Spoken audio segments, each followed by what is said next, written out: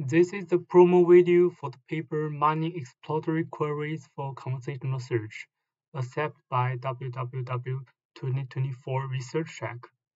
In this video, we'll briefly introduce our motivation, method, and experimental results. In a conversational search system, users' queries tend to be ambiguous or faceted, hindering the search engine from understanding the user's potential search intent. Search clarification has been proposed as an effective way to mitigate this issue. This figure shows an example of search clarification. After a user issues the query Cartier women watches, the search engine will ask a clarifying question and provide several sub-intents such as Cartier women watches price to clarify the user's search intent.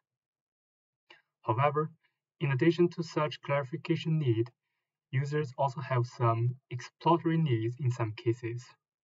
For example, a user who searches for Cartier women watches is likely to issue some exploratory queries, such as Rolex women watches or Breitling women watches, to compare different brands before making a purchase. We think that mining these exploratory queries is important, but it is less emphasized in previous studies of conversational search. In this paper, we make the first step to mining exploratory queries to meet users' exploratory needs and use an exploratory pane to extend the clarification pane as shown in this figure.